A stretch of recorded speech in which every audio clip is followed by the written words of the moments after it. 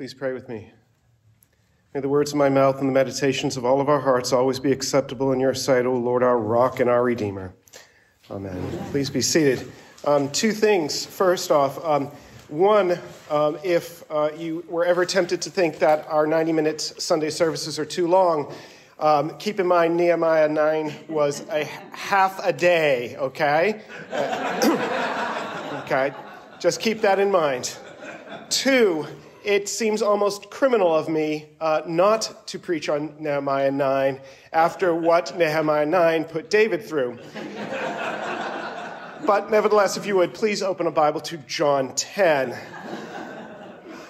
Maybe we'll get to it. I don't know. Who knows?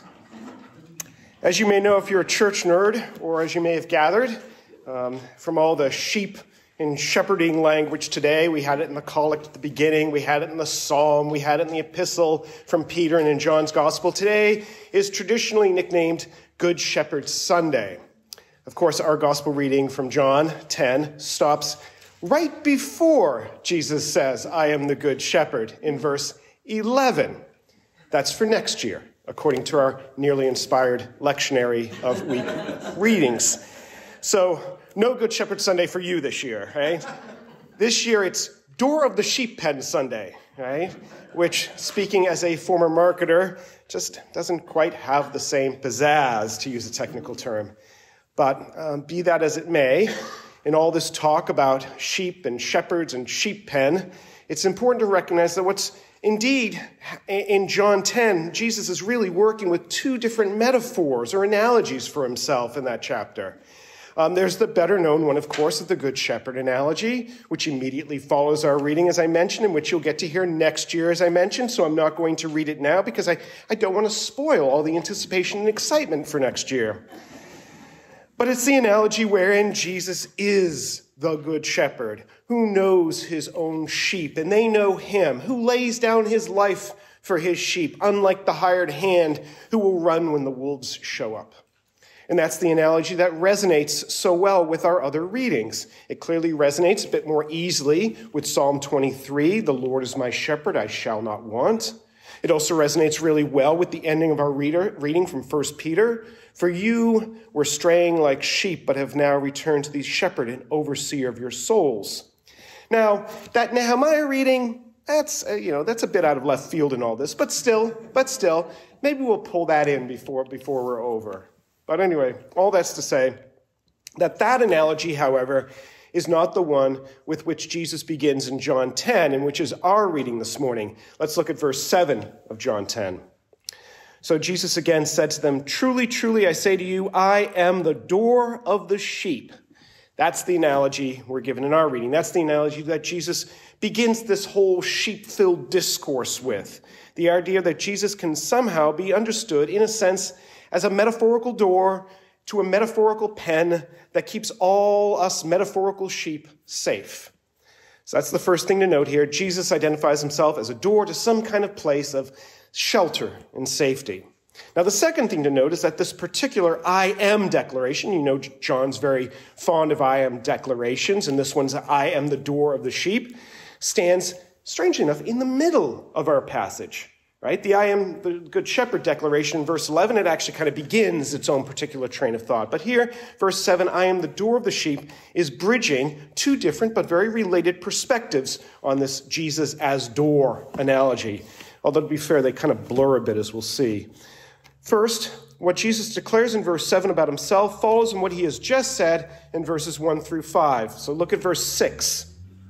This figure of speech Jesus used with them, but they did not understand what he was saying to them. In other words, what Jesus was saying in verses 1 through 5, what the English translation of verse 6 calls a figure of speech, which is really not a great translation, because if you think about it, 5 verses is a pretty darn long figure of speech, right?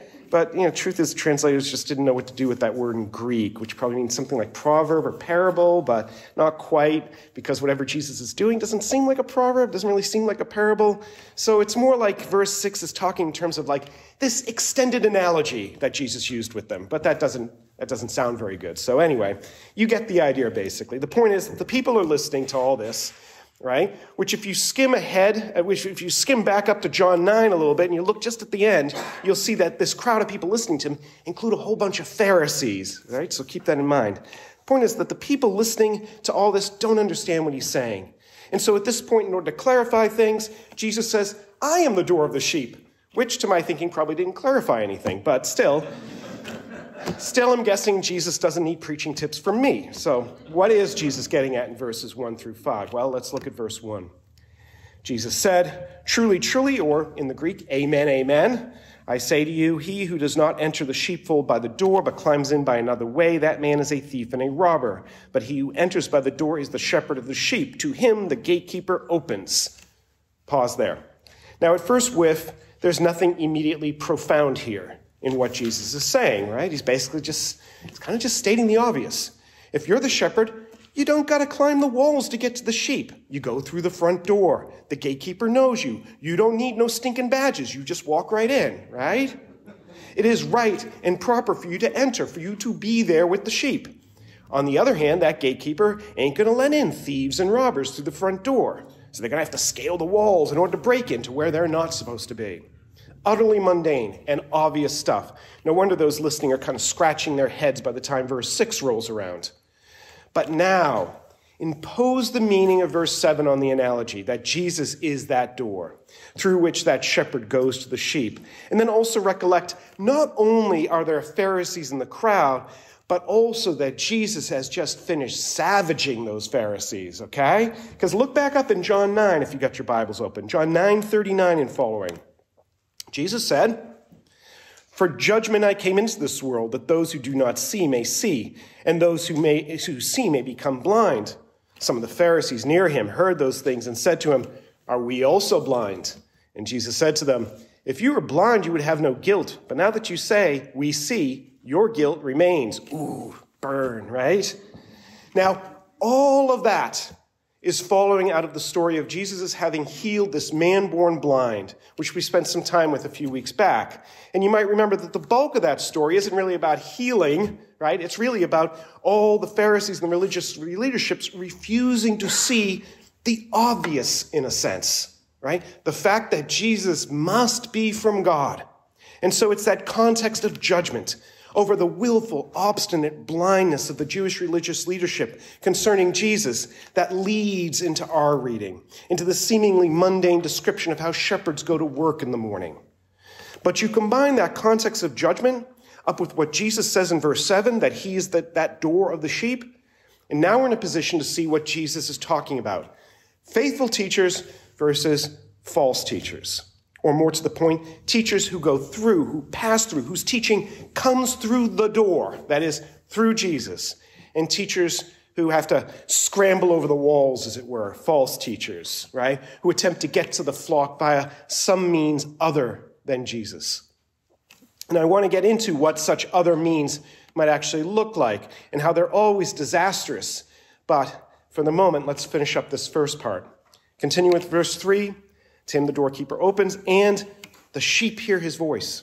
And he calls his own sheep by name and leads them out. When he has brought out all his own, he goes before them, and the sheep follow him, for they know his voice. A stranger they will not follow, but they will flee from him, for they do not know the voice of strangers.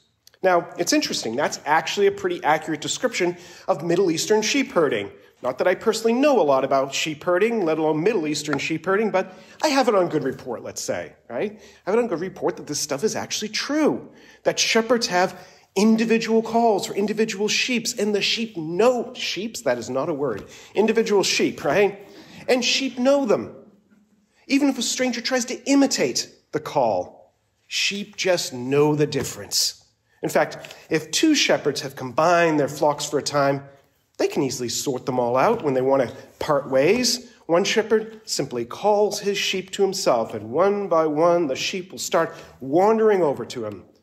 And speaking as a preacher, it's just kind of amazing that Jesus has such a perfect sermon illustration from the world to work with, which seems, as a preacher, just a little unfair since he created that world. But no matter. Because what Jesus is getting at is the fact that his sheep will recognize the call of their shepherd versus the voice of a stranger or a thief or a robber. And the shepherd he's talking about is actually not the good shepherd, not Jesus himself. Not yet. That's coming verse 11, next year, right? You have to wait. Jesus is just the door here. And so in view are still teachers, shepherds who come through the door, teachers who teach Jesus, versus thieves and robbers who will come over the walls, false teachers who teach something else. And the sheep, Jesus' point is, know the difference. Now, as a matter of experience, as a matter of boots on the ground reality, I'm not so sure that's necessarily true, right? I'm not so sure we always know the difference between shepherds and thieves and robbers. But taken in context, right? Jesus is talking about what has just happened in the previous chapter in John 9.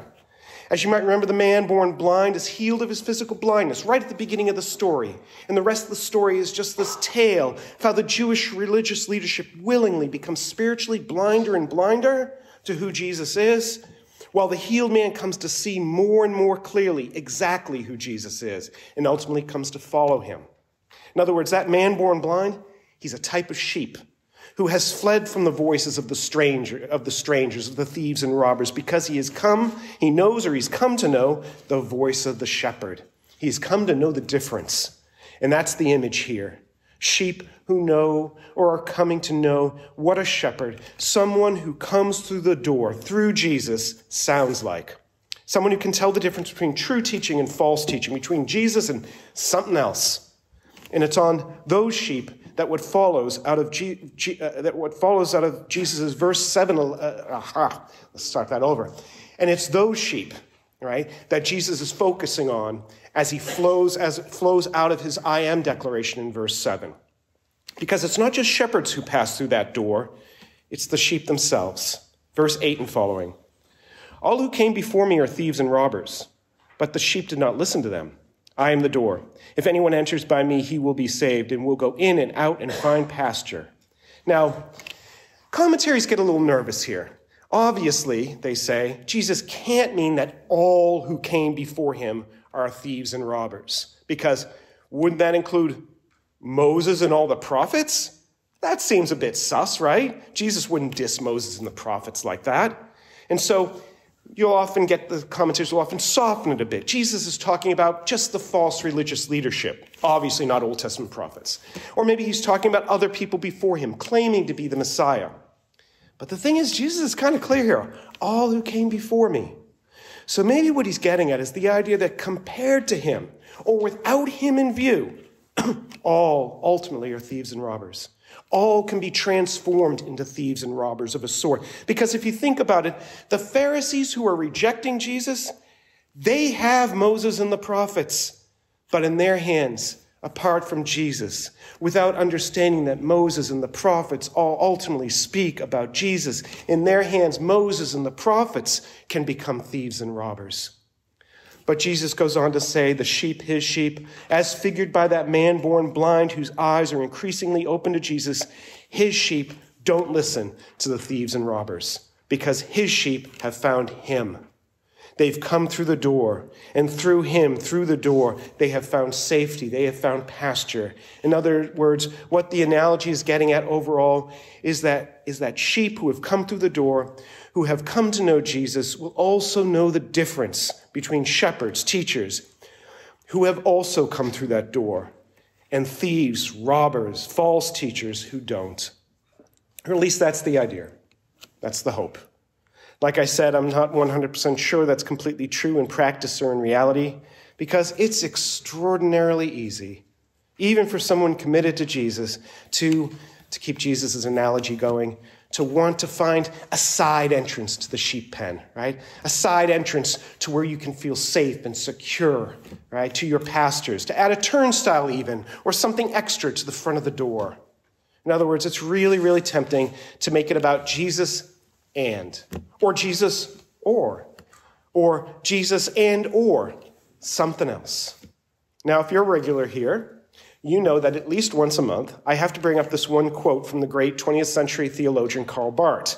If you know it, I'm sorry, but if you don't, basically at the end of a long career, Barth was asked to sum up his understanding of theology in a sentence, right? A lifelong career of one of the greatest theologians ever, who wrote what is probably the longest systematic theology in all church history. Said, what is it in a sentence? And he replied, Jesus loves me, this I know, for the Bible tells me so. Now, he's obviously just quoting a cute children's rhyme, which just seems very quaint at first glance. And yet, nevertheless, if you know Barth at all, and I'm sure you all have his first 14-volume church dogmatics sitting on your nightstands. If you know Barth's theology at all, you know that pithy little children's rhyme actually is a pretty good summary of Barth's thoughts. So here's the deal. Barth was a professor of theology in Germany in the 1930s. Right? And you can probably start to do the math on that. He's teaching theology in the midst of the rise of Hitler and Nazism. And during this time, there was exceptional pressure on churches to merge the ideals of this rising National Socialism into the faith of the church. To see, in essence, National Socialism, Nazism, as something of a national, cultural, political revelation, if you will, in the meteoric rise of Adolf Hitler, in the groundswell of German nationalism and revitalization, in this feverish imagining and embracing of almost what was a kind of revealed destiny of the German folk, right? And many in the German evangelical church went along with it, right? Many out of fear, to be sure, many out of pressure, to be sure, but many quite enthusiastically. For many, this was great stuff. But Barth, along with a number of German theologians and clergy, would have none of it. In fact, in 1934, he was the chief author of something called the Barmen Declaration, which was basically a declaration by a bunch of pastors that essentially said, there is no Führer but Jesus, and there is no source of revelation but Scripture. Now, not surprisingly, this didn't win Barth many friends in the Reich, right? And he was forced to resign his professorship at the University of Bonn the very next year and return to his native Switzerland, where, as an aside, the paperwork for his new professorship at the University of Basel asked him if he supported the national defense. And he replied, yes, especially on our northern border. Right? Exclamation points. Right? But I digress. The point is, Barth didn't actually see this moment, this temptation to bring the ideology of Nazism alongside Jesus, as an isolated thing, as an unusual thing. On the contrary, he saw it as the norm. This human tendency to always want to take some other revelation, some other truth, some other seeming good that we have discerned and put it alongside Scripture's revelation of Jesus. In fact, Barth tends to refer to that tendency as natural theology, the thinking about God and what is good that we tend to do naturally, that just naturally tends to occur to us. The revelations we have on our own, apart from God, that is, apart from God's revelation to us in Scripture. And what Barth says is that the things our natural theology imagines that we want to elevate like that, they always pretend at first that they just want to be an also. But they always intend, eventually, inevitably, to be an only. That is, our inventions always want to be usurpers of God. In other words, it starts off with Jesus and whatever that good thing is, Jesus and the German destiny, right, in this case. But due to the human heart being what it is, the other thing always aims for that position at the top alone. This is what Barth writes. The history of proclamation in theology is simply a history of the wearisome conflict of the church with the fact that the also demanded really meant an only. He describes those other things as like Trojan horses, if you remember that from from Greek myth, right? Loaded, unbeknownst, with the enemy, who are going to climb out in the night and take the city of our faith from the inside out. And it happens all the time, Barth says. He writes, exactly the same thing happened at the beginning of the 18th century with the reviving humanism, or a century later with idealism, or in its train with romanticism, and then with positivism and nationalism, and a little later with socialism. They had all wanted to have their say in the church. In other words, to bring it back to our reading, the whole history of the church has been a long history of folks trying to figure out ways over the wall, ways to take what they believe and hold dear over the wall into the sheep pen, such that the sheep gradually begin to lose sight of the door. And it began, frankly, long before the church. It's frankly, if we were to keep reading in Nehemiah, which I'm sure David is glad we didn't do, if we kept reading in Nehemiah, it would actually show us, right? I told you we worked that in, right? Because what that reading shows us is a group of exiles now newly returned to Jerusalem from Babylon, reminding themselves essentially how they get exiled in the first place. right? Because, and this was what our reading focused on, God treated them over and over and over again in so many ways with such abundant goodness and grace and mercy.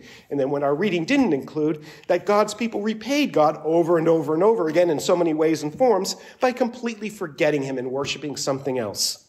And it never happens suddenly. It never happens in a vacuum. It happens in the same way that Barth is describing. What also seems good gets added to what God has done, to what God has said, and eventually allows you to push what God has done, what God has said, off to the side. For Israel, it was certain modes of worship that all their neighbors did. That seemed to work, that seemed to bring rain or victory in battle or whatever, and seemed harmless enough, a little extra something, a little hedging your bets, but eventually replaced God entirely. For Barth, obviously, it was National Socialism, and he saw the writing on the wall that the fervor of Nazism would quickly transform Christianity into something that was no longer about Jesus anymore. And you can see it happening today, because it always happens. You can see it happening in our politics. In churches more on the political left, you have wokeism and critical theory creeping alongside the gospel, right? Presenting themselves as values which the proponents believe are good values, even best values, right? That also need to be proclaimed. But of course, as Barth said, the nature of these things is always towards becoming the only thing that needs to be proclaimed. And it's on the right too, right? There's no immunity there. It's that temptation to take the highest and best of other things that we have, that we hold near, dear, and bring them alongside Jesus. And so what it's going to be on the right, typically nationalism, patriotism, conservative cultural values, that kind of thing. Strangely, as a bit of an aside, the most outspoken example I ever knew on the political right was a Canadian. He was a Canadian Pentecostal whose core beliefs included the idea that America was the divine sword of the Lord in the world. And I just remember thinking, dude, you're a Canadian, right? Can you even say that? I mean, I get that Canada probably ain't going to check a whole heck of a lot of boxes as a possible sword of the Lord in God's divine plan, right? But, have a little national pride. Maybe Canada's the little dagger of destiny or something. I don't know. But I digress. What's at stake is this idea of Jesus and a political entity. Jesus and a cultural value system. Jesus and something, however, truly good. Or take, for instance, the Pharisees that Jesus is talking to in our reading. For them, that something else is the law. For them, it's literally God's word, and it doesn't get much better than that, right? Go back up at some point, not now. Go back up and reread John 9, where the Pharisees are wrangling and debating about how a sinner like Jesus, who breaks the Sabbath for crying out loud, could possibly do a miracle like heal a man born blind. In their case, they've taken Scripture, which is fundamentally all about God, which if they could just see, if they could just open their eyes, which if they could just see, it actually shows them Jesus, the picture of God's saving power on every single page. I mean, they'd be able to recognize Jesus in front of them doing these things if they could only see. But they've taken Scripture's revelation of God and brought it alongside a deep focus on them, a deep focus on human obedience, on their obedience, on the obedience of other people, on a kind of bookkeeping understanding of God's law, of God's Torah, and to such a degree that it has blinded them to God and Jesus. Because if, like Pharisees, you make the Christian faith about what Jesus did and what we do, about God's faith and our obedience, about hearing the gospel and following the law, it will inevitably, not that those things are bad, but if you do those things, if you put them in parity, it will inevitably and very quickly become only about that other thing. I mean, just think about it. If it's not all about God's grace, if it's not all about Jesus, if it's even 1 trillion billionth part about you and what you do, well then, really, at the end of the day, it's ultimately all up to you. Because you're the only deciding factor in the equation at this point. You're the big question mark that's left on the table. Jesus has done his part perfectly. So really now, it all comes down to you and your obedience. And if that's true, you're probably screwed. I know I am. But the Pharisees don't realize that. They don't realize what the law was really meant to do, what all Scripture is meant to do, namely to point you to that door that Jesus is talking about, to point you to Jesus himself. They don't realize that the law was never chiefly about human obedience, but rather about human failure, right? And thus the need for Jesus. Because that's the point of it all.